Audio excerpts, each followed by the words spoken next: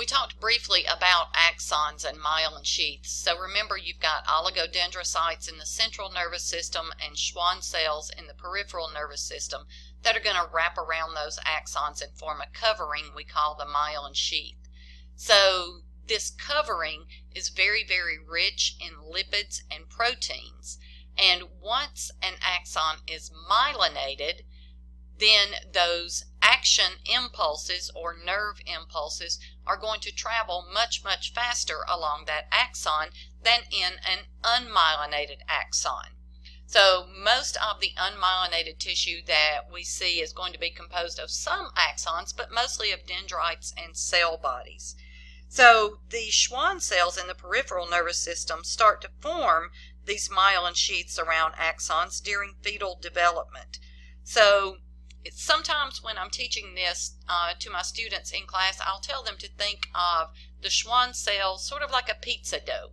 So you roll it out very, very, very thin, and then you start wrapping it around a long structure. We'll say maybe a broom handle. So you take the pizza dough and you wrap it around and around and around and around that broom handle, and the covering that you are creating is what is known as the myelin sheath. All right, so the neurolema is the outer part or the exposed part of the membrane of that Schwann cell. Now, remember, we've wrapped around and around and around and around the axon. So here's one Schwann cell, here's another and another and another and another. There are little spaces between those Schwann cells where the axon is exposed. Those areas where there is no myelin sheath are known as nodes of Ranvier. When we start looking at action impulses and transmission of that action impulse down the axon, we'll talk about the importance of those nodes of Ranvier and how they do increase the speed of transmission. In the central nervous system, remember, the oligodendrocytes myelinate the parts of axons. So each oligodendrocyte has about 15 or so sort of broad, flat processes that spiral around the axons in the central nervous system, forming a myelin sheath. So the nodes of Ranvier are more widely spaced, but again, we have some tissues that are myelinated and some that are not. So when we look at this tissue histologically, or we look at a fresh sample of this, you see that some of the tissue appears white in color. So in freshly dissected brain or spinal cord, some of the regions look white and glistening. That's where we have myelinated tissue. So mostly myelinated fiber tracts, which are bundles or single axons. The gray matter, of course, is going to be unmyelinated. So in that fresh dissection, the gray matter would be unmyelinated tissue, mostly composed of the neuronal cell bodies, some dendrites, and unmyelinated axons. So here we can see an example of this in both a drawing and in an image of freshly dissected tissue.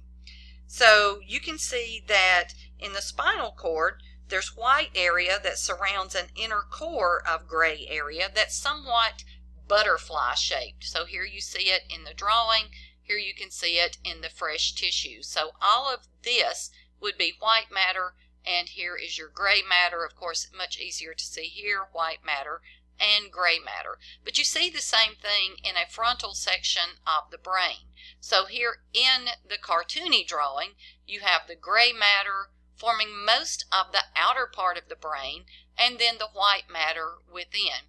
And if you look at a fresh frontal section of the brain, you see the same thing.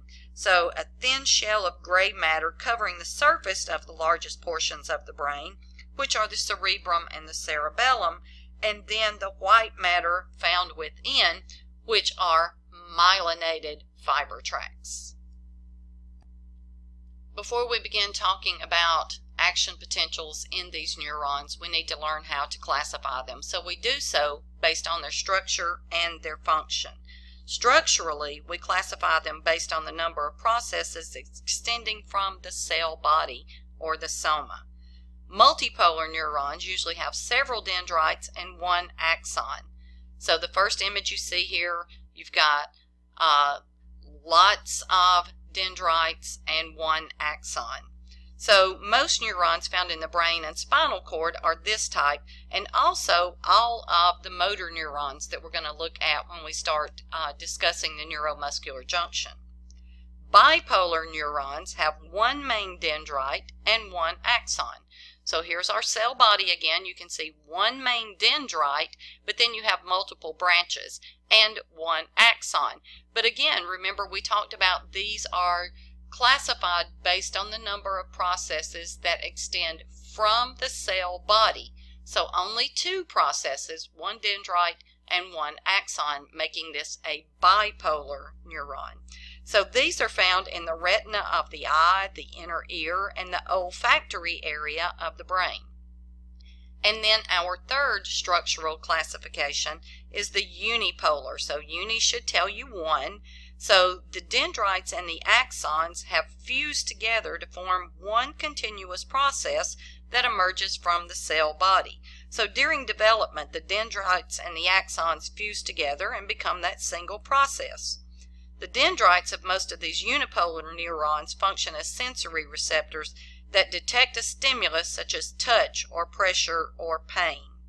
So a lot of these, of course, are going to be found in those sensory areas.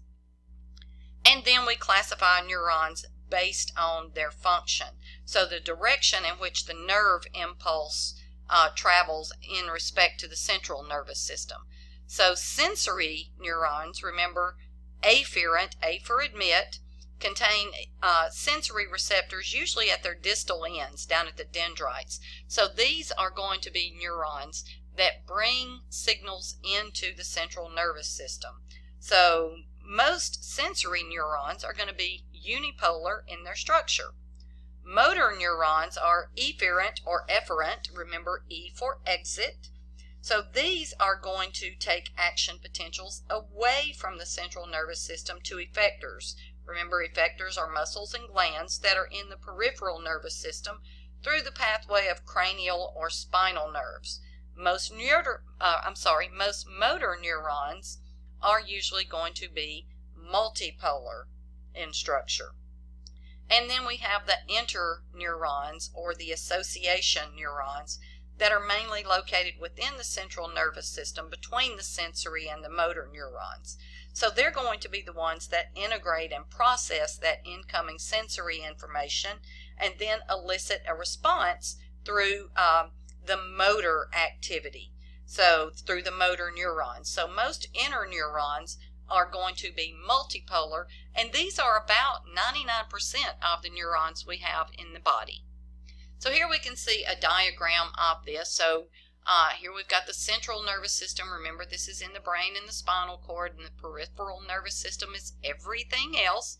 So here we have a sensory receptor on a sensory neuron that's usually going to be multipolar. That stimulus, of course, is going to be processed in the cell body and then taken into the central nervous system. So here we've got the axon coming down, and those axon termini are going to release chemicals that are then going to stimulate the dendrites of the interneuron within the nervous system. Remember, this is our processor. Okay, so these are usually multipolar.